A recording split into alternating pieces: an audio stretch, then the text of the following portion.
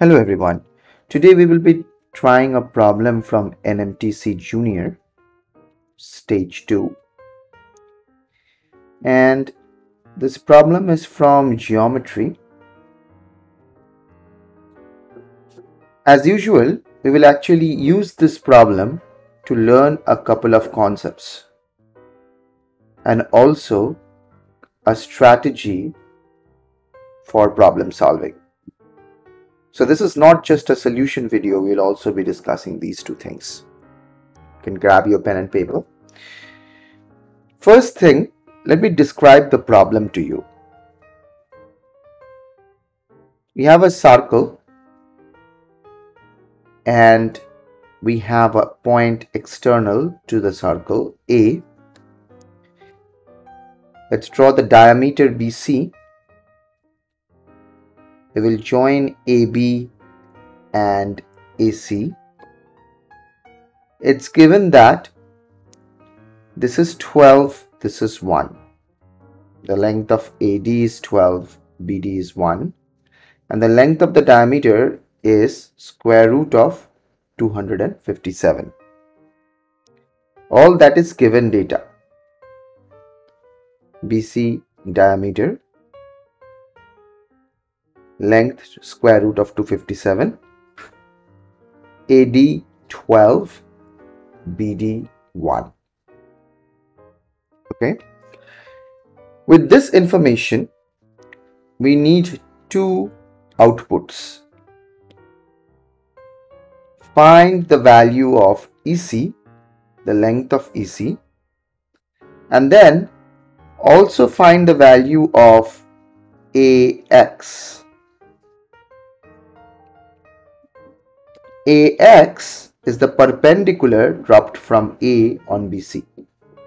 That's the perpendicular to BC. So how do we go about doing this problem?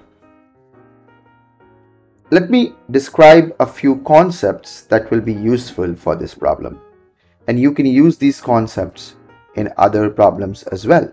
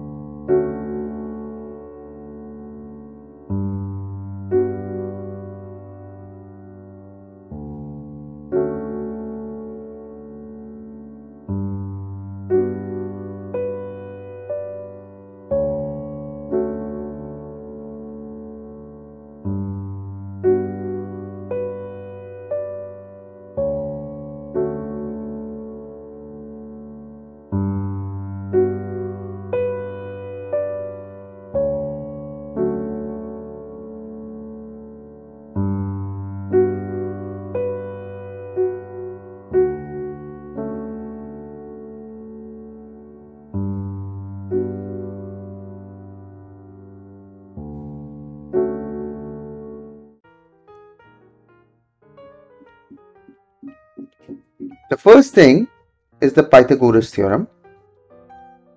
Maybe you already know this. Pythagoras theorem is a relation between the legs of a right angle triangle. So if this is A, this is B, this is C, and this is 90 degree, then A square plus B square is equal to C square. That's the content of the Pythagoras theorem. The second thing that we will use is the power of a point. Power of a point. So what does that mean? That means that if you have a point A outside the circle, then if you draw two secants like this, any two secants or maybe three secants, doesn't really matter. Let's suppose these names are B1, C1, B2, C2, B3, C3. You can draw more. Then the power of a point theorem says that AB1, AC1, this product, is equals to AB2, AC2 is equal to AB3, AC3. And whatever this value is, maybe it is 39 or something, or 52, whatever the number is, whatever this product you get, it is the same whenever you draw any other secant as well. So if you draw another secant, A, B4, C4, even then you will get the same value. The product will be the same. Okay. And this value, whatever this value is, this constant value, is known as the power of A with respect to the circle. So I have put the explanation of why this works in the link in the description. So you should definitely check it out and also get allied problems to this concept. It's a very powerful concept of geometry. So we will be using these two ideas to solve this problem. So first I will give you a hint, because I want you to try the problem. Let me draw the picture one more time. So we have a circle like this. Let's draw the diameter of the circle as BC. A is a point outside the circle. We draw AB and AC, and they intersect the circle at D and E. It's given that this is 1, this is 12, this is square root of 257.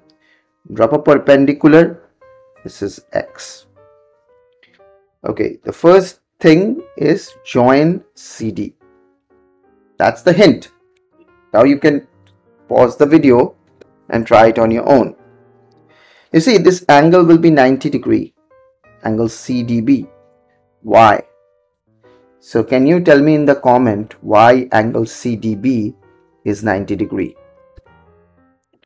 Now if you believe that, then CD becomes 16 using Pythagoras theorem, because BC square minus BD square is equals to CD square. So this is 257 minus 1, square root of that is CD, which is 16. Okay, so now you can again apply Pythagoras theorem in this triangle to get AC is equals to 20. So AC becomes 20. Now let's finally apply power of the point A to get AD times AB is equals to AE times AC, right? Because that's what the definition of power of a point is. We just explained it a few minutes ago. So let's write that down. So AD is 12, AB is 13, because you just add 12 and 1. AE is something that you don't know, but AC is 20, you know that, right? So 12 times 13 by 20, that's what AE is. So if you subtract from 20 AE, you will get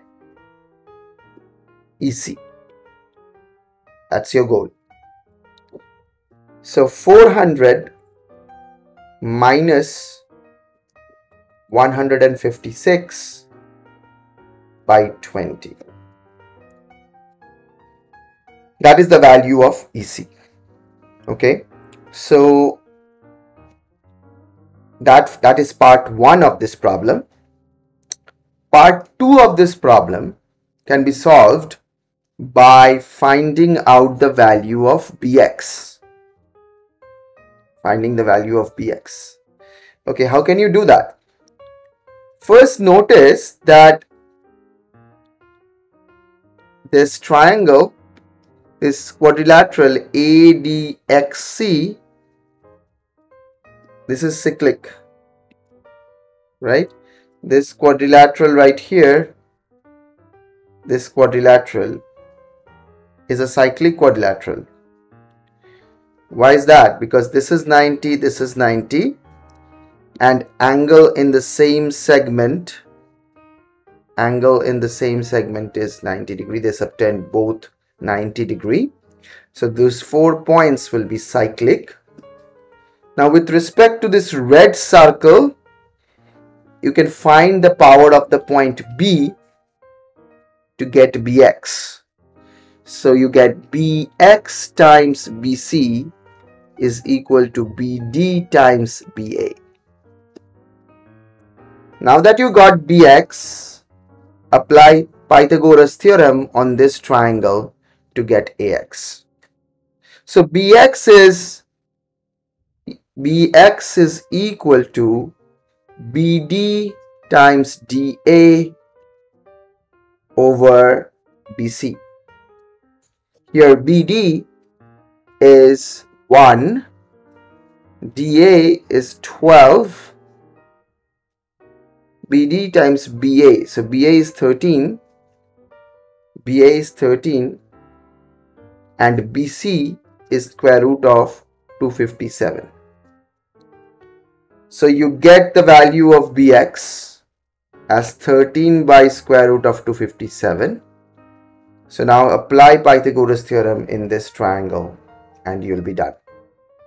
Okay, tell me the final answer, the value of Ax in the comment, and I'll see you in the next one.